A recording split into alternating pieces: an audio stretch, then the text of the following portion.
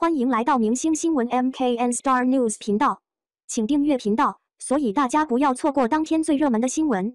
我们今天的时事通讯包括以下内容：花少5沙特被偶遇，迪丽热巴一脸冷漠，录制几天瘦成锥子脸。从2014年至今，《花儿与少年》已经录制到了第5季，而这一季因为有了迪丽热巴的加入，变得备受瞩目。因为迪丽热巴的加盟，花少5收获了前所未有的关注。不少站姐甚至追随迪丽热巴到沙特。在站姐释出的路透中，花少5大合体7人小分队乘坐车子在山中行驶，给观众带来耳目一新的新画面。放大看几位姐姐们各有各的表情，秦岚一袭风衣，戴着墨镜，倚靠在后排，是唯一一位对上镜头的姐姐，姿势和表情都显得大佬范十足。和秦岚相比，迪丽热巴好似去郊游的小学生，穿着条纹 T， 戴着棒球帽和眼镜，一副乖巧的模样。事实上，这次花少5路透大部分都是迪丽热巴的路透图，她一改以往艳丽四射的大明星形象，穿搭打扮都十分随性，让大家看到一个不同以往的迪丽热巴。在粉丝看来，迪丽热巴又美又萌，即便素颜出镜依然是一道亮丽的风景线。迪丽热巴路透曝光后，粉丝更加期待花少5赶紧播出。不过这些路透都是站姐拍摄，多少带点感情色彩。在花少5录制几天后，终于有一位当地的网友偶遇了迪丽热巴，并晒出了偶遇照。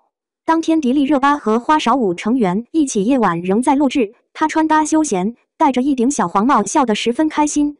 从侧面看，迪丽热巴身量纤细修长，灯光打在她脸上，可以感受到她皮肤白皙，脸也又小又 V。网友火速扒出迪丽热巴这身穿搭，发现帽子、包包、鞋子都是1000元以上的单品，价格不算便宜，但也并不奢侈。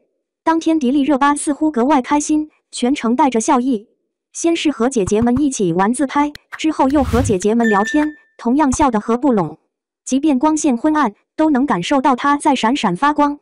之后，迪丽热巴又和姐姐们一起坐车，她戴着小黄帽坐在秦海璐和赵昭仪中间，和赵昭仪似乎聊得十分开心，秦海璐则默默地看着她。不过意识到有人偷拍的时候，迪丽热巴的脸色忽然大变，变得十分冷漠。照片中，迪丽热巴眼睛很大，脸又尖又 V， 感觉瘦了很多。有网友感慨，热巴瘦了好多啊，感觉瘦了20斤。